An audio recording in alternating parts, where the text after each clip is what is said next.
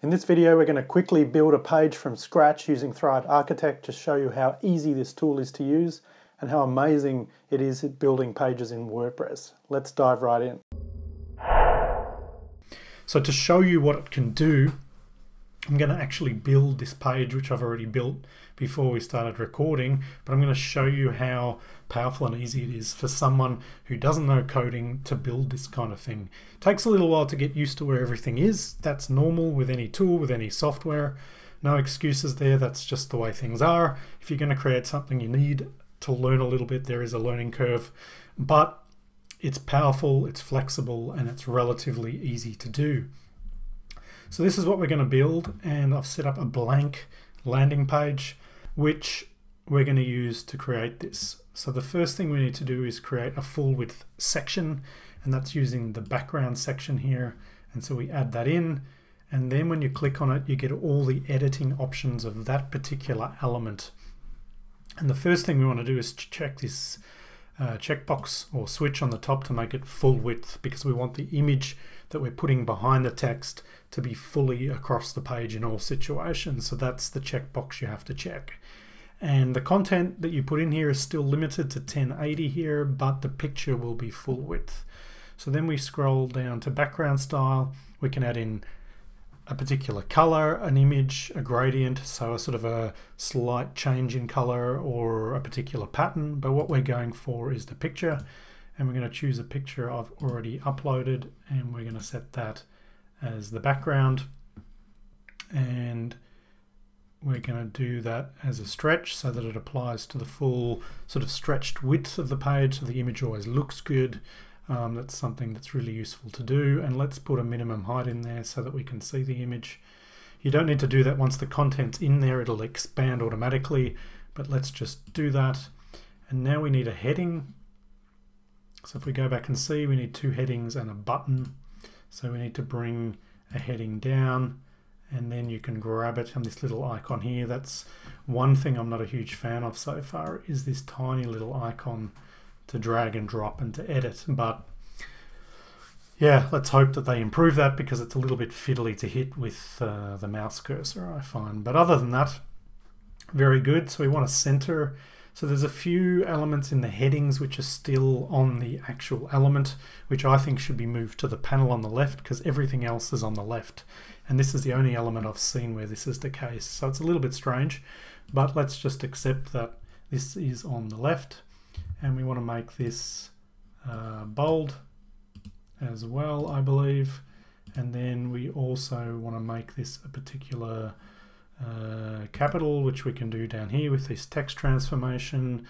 And we want to increase the letter spacing, and we want to make it white. And I've already saved some colors in here. You can save your favorite colors, so your branding, so that you can always access them. You don't have to remember the color codes. We can make that white. That's actually the background that's gone white. So the font highlight, we actually want to remove that. Apply. We want to change the text to white. So the font highlighting is still there. Could be some bugs in here. This is a brand new tool. So let's actually remove that heading element. Seems like we've got some bugs, and let's put it back in again into the right spot and center it, capitalize it, change the color to white, space the text out. As you can see, the text is more spaced out. In the test that I've done, it's also a little bit bigger, which we can do there. And what's also really cool, if you've got a slightly light background, you also want to put in some text shadow just to bring out that text.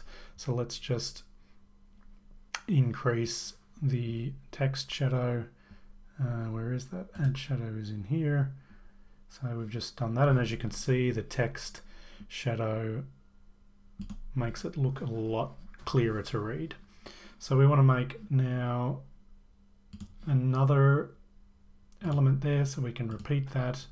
And I used a different font here, so we can change the font. We can use Google Fonts, which is really cool. And we're going to use a font I believe it was called Impact. So you can search for the font. Was it not called Impact? Right, let's just check what it was called. And it's called Limelight. So excuse my memory there. So we will do that in Limelight and apply.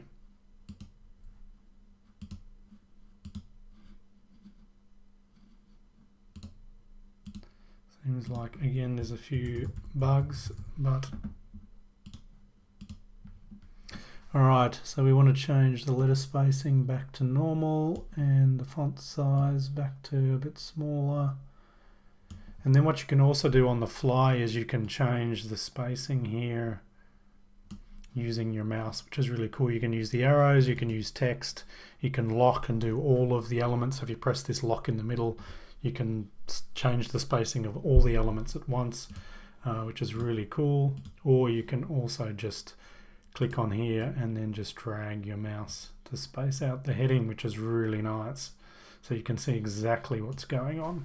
All right, let's just grab a button, add that in there. Let's increase the font size.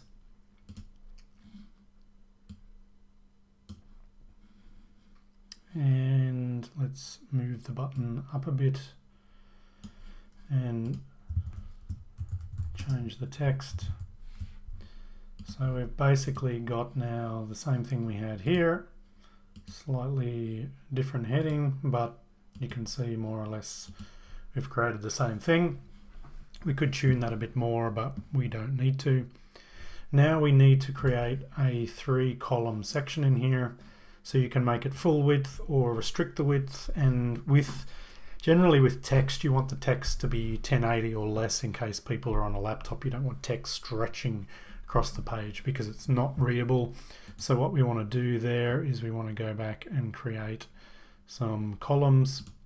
So let's drop in some columns here and let's make 1/3 columns. And then what I want to do is put in a content box so that I can copy the content, because I'm going to be making, as you can see here, more or less very similar content with slightly different text. So once I've made it once, I want to copy it. So once we've got a content box in here, we want to put in an icon, and I'm just going to search for that. And there's the icon. And let's put in, I think it's a star in here. And then change the color using our favorite color. And then what we want to do is we want to put in a circular background. So what you do for that is you put in a background style of a specific color. We need to put in some padding.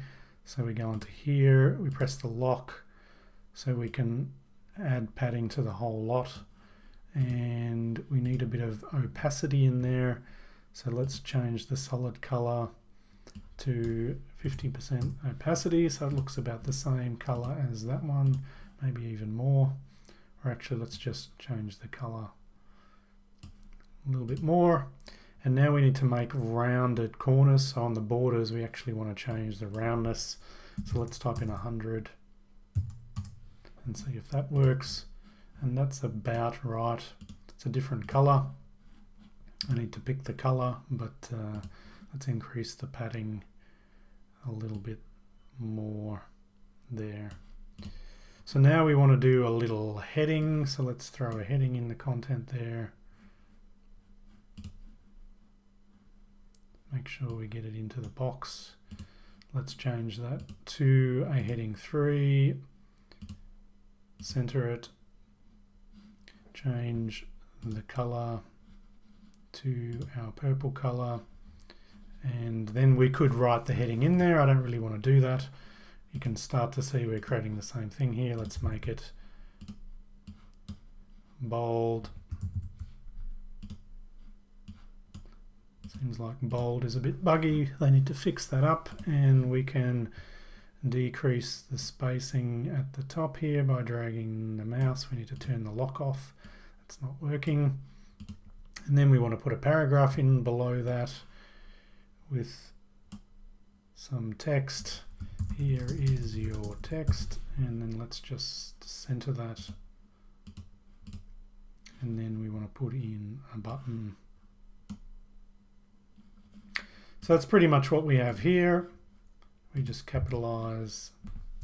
This is the button, and let's capitalize the text.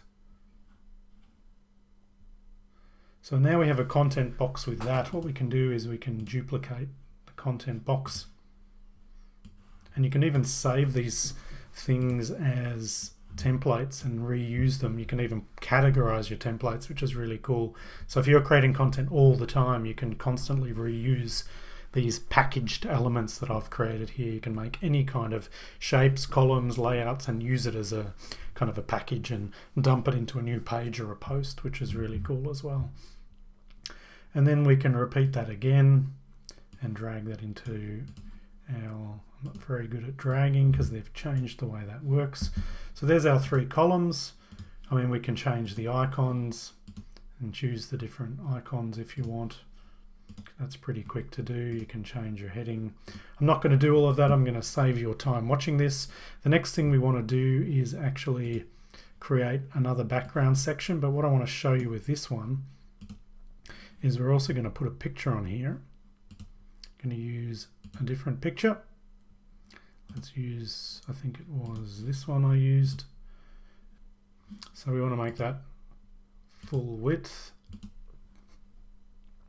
And let's add a bit of minimum height to that, just so you can see the text. And what we also want to do on top of that is add another layer. And we're going to add that as a blue layer, and we're going to make it opacity 60.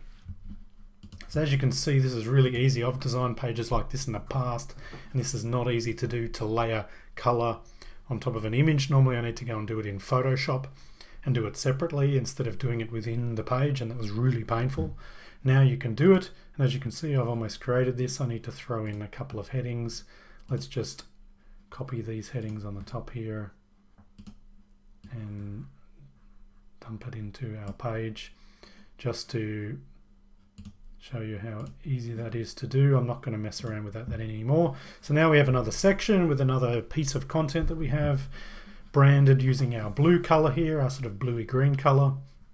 So that was really fast to do. Normally that can take me hours to do in a web design. Now what we want is the map. So let's just dump in the map. I can't see it, so let's just type it in, map. That's really nice. Just click on it, dumps it in. Centers on New York. I'm sure you can change the address here. Let's type in somewhere around me in Zurich and save that, and then the map will go to Zurich, which is really cool. You can put your address in there of your business, and then what we want to do is we want to put in a heading above here. We want to center it, we want to bold it, we want to change the line height a little bit and reduce the padding at the bottom, so bring that up a bit, and then we want to change the font to our branded font color and also make it capital here. So you could type in here how to find us. And then what else do I have? That's what I typed in there. We also have an icon. So again, we can use the icons and just copy this little guy here and then drag it down. So the drag and drop is really cool. We want to change the spacing a little bit and increase the spacing at the top and decrease the spacing at the bottom, and change the icon to some kind of transport. Don't see a car or anything. Let's use a road. So that's really easy, and so you can add anything in here. Really cool. You can optimize it. You could even change this to a 2-column and then put your address next to that. So let's just do that really quickly. You can actually drop elements on top and next to them, and if you do it next to it, it automatically splits it into 50-50 columns, and then you can adjust them here, change your address, business address, and let's change the padding down a bit. Change that, excuse me, to bold. And using our branded color, and let's reduce it a little bit, and then you could just write your address below that using a paragraph element. 23 My Street, New York, United States. And then you could put in a call us button, etc., etc. And you can also do things like preview it in mobile and do slight adjustments to fit into mobile, which was not possible before with this builder and is quite difficult on other builders. You can also hide elements if you don't think they're working on mobile or tablet. If you think you just want to get rid of them, you can actually just hide them. So at the bottom here, we can do a quick preview on tablet, and you can see exactly what it's going to look like. Obviously we have some problems with the headings, so what you do then is you change the font, and this only applies to mobile. So if you go back to your normal view, and even though I've reduced the heading here and I need to fix that better, put more space below the button, if I go back to desktop, it's still as it was before.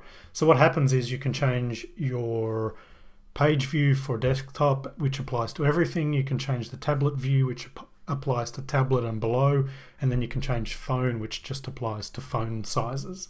So you can actually adjust everything to work on the 3 different sizes, which is really cool because things start to get squished or stacked on top of each other in the different views.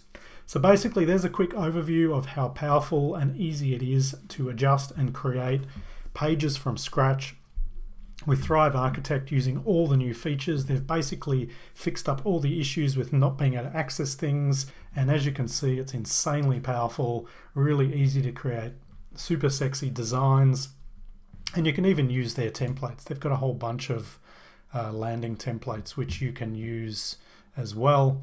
You don't have to use the ones that I've shown you here. You can actually use their ones and create a page from one of their pages and then just adjust it. I've just created this from scratch to show you how easy it is, but you can also create one from one of their templates, which makes it a lot faster as well.